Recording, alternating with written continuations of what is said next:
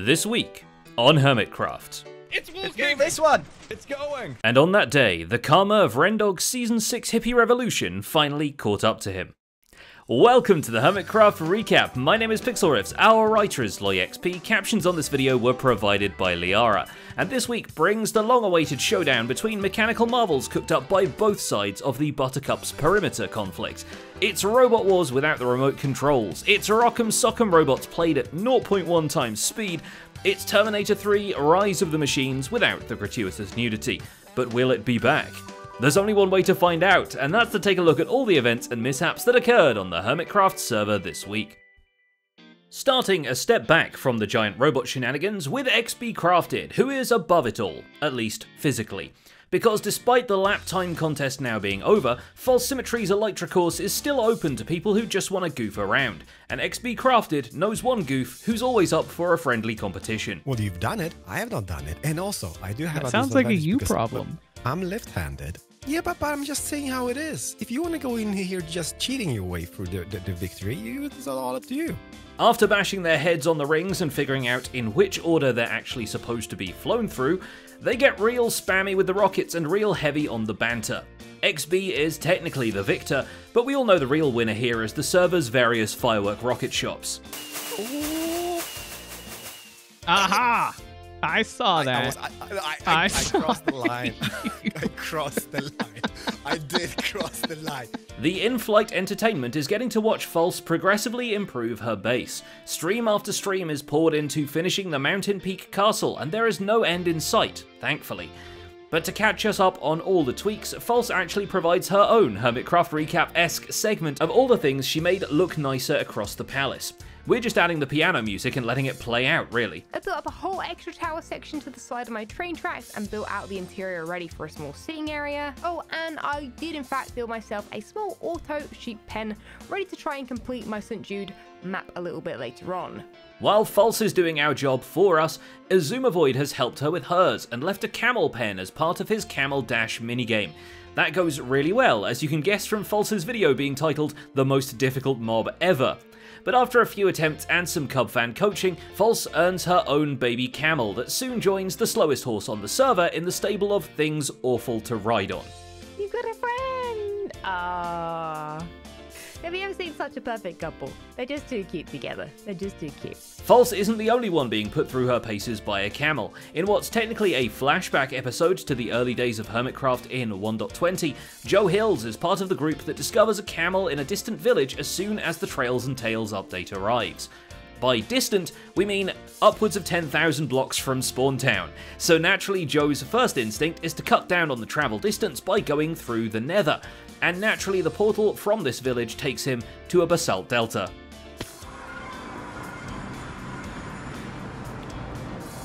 Okay, this is not the safest area for a camel. How did you were down there? Well, despite the help from the locals, we're still making progress. With only a villager and some iron golems for company, he digs a staircase to a safe tunnel height in the nether ceiling, safe of course, aside from the magma cubes. Eventually Joe finds his way back to civilization, and is able to ride the camel all the way through hell and back to Spawn, where he decides the best place for the first camel on the server will probably be Cubfan's Museum, although there was another plot twist in store for him when he got there. As we clear the trees, the beautiful museum district opens before us. So, here's what we're gonna do instead. We're gonna put the camel over here. What? What is this? Is this a second camel? Hilariously, Cub's exhibit welcomes an even worse mode of transportation as PixelRiffs joins the historic animal pen. The last remaining name pigged, I believe, from the pulled pork advancement, and that, of course, this is the last remaining one, so let's go, PixelRiffs. We got a museum to put you in, my friend. A new gem on the hostile monster part of the museum is the practical installation of the Wither Boss projectile. It took some doing, but through a lot of slime block pushing, Cub has successfully nudged one of the frozen Wither Skull floaties into the museum facility. But just having the skull on display was too simple, and Cubfan comes up with a contraption essentially playing death tennis with itself as it bounces the smoking skull back and forth using redstone. Another questionable interactivity is the secret passage leading to the museum gift shop basement, an area you certainly do not want to keep secret if you ever wish to get any sales. As promised, there's sherds and horns being sold for those willing to extend the history of the ancient objects onto their own personal vase. But the most curious is the library section, where one sign distinctly reads "Decked Out Blueprints," which certainly Tango is changing too rapidly to ever write anything down. The Diamond Pillar Saga. Hawkeye Flies Again. Perhaps an autobiography. We got the Joe Hill's Poetry Corner. I'd really like Hermits to come here and author some books for sale, you know? That would be fantastic. This week, the ever-expanding set of Decked Out 2 features hits a fresh batch, as the mod used for applying custom music to discs and horns gains the ability to assign the block radius across which the music can be heard. Because now we can do things like 100. Boom! And now everyone within 100 blocks would have just heard that sound. This does not stop at just B-dubs being able to scream "shut up" across the server. Tango actually develops sounds and sound effects custom for the decked out levels, significantly expanding the ambience and atmosphere of the dungeon. So breathe it in, before you get chucked out by wardens, of course. Because at this point the boss mobs of the final level are queuing up to play. Tango actually built a full-on warden farm at a remote ancient city, the key difference being that instead of killing the beasts, the farm shoves them into a nether portal and then into a lengthy tunnel leading back to Decked Out.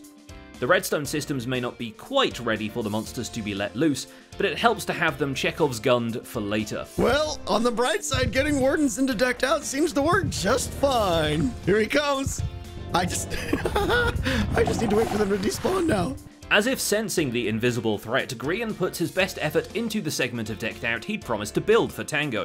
His part is a mad scientist laboratory, where once someone has been assembling iron golems until they went insane and decided to build a full-on roguelike game in survival Minecraft or something. This side, like I said, was absolutely fine.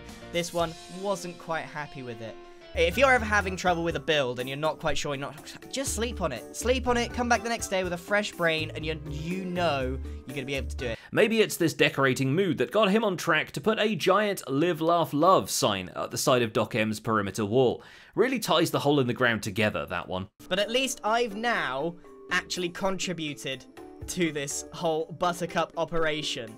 Funnily enough, Good Times with Scar just wants to outsource the finer detailing of his respective base to somebody else. Having scooped every diamond from every single shop he owns, Scar can actually afford to payroll Pearlescent Moon's work on cleaning up the many dragon eggs across the Scarland Park, as well as a few redstoners to work on the rides for it. You can have it for your office. Trailer. I get an office as well. All right. You can build your own office, or I can build it, however you please. Oh, now I am confiscating these eggs because they are illegal property on the server. Oh, it's okay. I not already allowed. have a stack or two. First, of course, he has to make the garage for them to sign up at, clearing out a significant backstage for the future personnel, as well as the many vehicles waiting their turn on the park's railway. Now, I have a question. Should this position be permanent, or is it job-based? For instance, if we need turnstiles, a hermit can choose to do that, or if a hermit wants to do the firework launchers, they could do that. Also, and this is a minor note, but Scar, what are you wearing? Scar, no, this is how Afton died. But talking about murderous animatronics, I guess it's as good a time as any to get into the main event of the week, Buttercups vs Perimeter, the Robot Wars episode. At least 1/3 of the Buttercup collective has had success with a machine this week. Mumbo manages to catch his own button in the purple zone, claiming himself a purple crown and a handful of diamond blocks, and presumably becoming his own best friend in the process. This is self-care on a level we can't even conceive. His other machine is pretty successful too. Given the task of building a weapon to surpass Metal Gear, he redstones together a walking bouquet of buttercups designed to deliver a TNT payload straight to the face of Doc M's robotic goat. That looks balanced. Everything looks correct here. Apart from this. What are you? Why won't you leave me alone? Can our robot actually destroy them? Yes, it can! He then goes back to building his base, not at all afraid about it being blown up a second time, and shrugging off the fact that it's still full of dragon eggs. To be fair, I could clean my room, but instead I'm going to build a fortress is probably the mindset of most Minecraft players. At this point, said fortress is getting taller than Grian's base, so expect another Hermitville build-off if Mumbo makes a big deal of it. But in the meantime, Grian encourages him not only to not build the back, but also to consider not building the sides either. Yes? Are you done? Because you could leave it right there, and it could be done. That looks pretty cool to me. Yeah, from one angle. We can't all build bases like you, buddy. Where is Scar? We're meant to be having a meeting. Throughout all of this, Rendog decides the best way to undermine the Buttercup's plans is to literally mine under them. But he doesn't want it to just be a hole in the ground. That's far too pedestrian for his more refined tastes. Instead, Agent 007 Ren builds an undiscoverable spy bunker, which it's fine for us to tell you about because it was discovered pretty quickly. What are we doing here? What is this? Okay. Is this a thing that explodes? No, this is a spy thing. The official name of it is the Discombobulator 9000. But the hidden door was quite innovative, allowing secret agents to activate the entrance while also getting a much-needed snack break. Also giving him and his new spy suit a surprising amount of camouflage. But Ren has some different camouflage in mind, because in the event that his undiscoverable bunker was in fact discoverable, he decides to create an underground habitat for sniffers, and to disguise himself and Doc M77 as a single sniffer through creative use of Minecraft skins. Hold on, so if you crouch and look down, do you look like a sniffer's rump? It's gonna work, dude. It's gonna work. If we come to the corner over here where this mushroom is, they'll never know. Naturally, he makes himself the front half and Doc the back half, and the juvenile part of our brains has to wonder if that has anything to do with him nicknaming this place the Sniffer Hole. Doc M is living and probably loving, but he's definitely not laughing. Oh my god, look at it. What did they do? There's a flower pot and there's cozy lettering. This is the worst. How dare they? Ren's spy base and the pantomime sniffer routine are a little unorthodox for him, but at least they're not written in 20-meter high cursive letters on the side of his perimeter. And the sniffer hole almost allows them to eavesdrop on the Buttercup's plans, except Doc can't contain his rage when he overhears them planning to add more yuppie Etsy projects to the walls of his base. A tapestry? Tapestry background, like it's embroidered? No! No! No! You stop! Oh no. I see some quotes. You're not gonna build any more motivational quotes on my walls. Why did you need a disguise if your base is hidden? That just seems like strange extra steps. Naturally, this blows their carefully crafted cover, so we're left with a pair of guys in sniffer onesies and a trio of hippies declaring war and settling things with giant robots at 100 paces. Grian has set up a giant piece of pottery with a wall of falling concrete to reveal Mumbo's Buttercup of Destruction, and we think it's pretty funny that he made a garage door out of the blocks that were insta-crashing him last week. But the technical problems don't stop there, because the machine stalls halfway thanks to some complications with the voice chat mod. Once it's jump-started though, the head-on collision we were all hoping for happens, and it goes about as well as you'd expect. Come on! Yes! Come on! Come on, something! Yes! It's igniting! It's ignited! Oh yeah! More damage.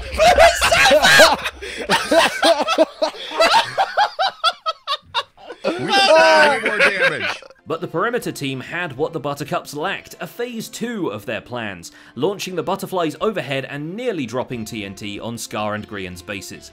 The trio scrambles to block this threat, and even more of the goat robot gets blown up in the process. Your incompetence is his strongest power. Yep. After all of that, Doc still considers himself the winner, but we've got to wonder if the server hasn't seen its last robot face-off. I'm never gonna wear that stupid sniffer onesie ever again. But all the while, perhaps the real doomsday device has been hidden in plain sight. As you see, finally, there's Zedaf. Though putting netherite gear onto a set of leather armor is crime enough, the real offense to anyone with an ear is the Cacophony Machine Mark II Zed installs at the So Very Community District where, you know, people live. The trick here is to rig 16 music discs to all play at once, and thanks to the latest in Minecraft updates, you can. The vanilla jukeboxes actually have redstone capabilities now, and even if it's a little different from how the datapack they used does it, Zedaf is able to engineer a fully automated redstone jukebox with an on-demand off button. Thank God. Well, at least he doesn't luck out into the pig step disc, so no use running the Noisemaker 3000 just yet. Oh no. Rendog, what are you doing? Put the pig step back. Don't let him have it. No! Ha! Oh my god. I don't think I've ever experienced that emotion in real life before. I think it would take something very serious to be consumed to go back to where I've just been. And that's about it for this week's recap. Our writer is LoyXP, and my name is Pixel Riffs. Captions on this video were provided by Liara.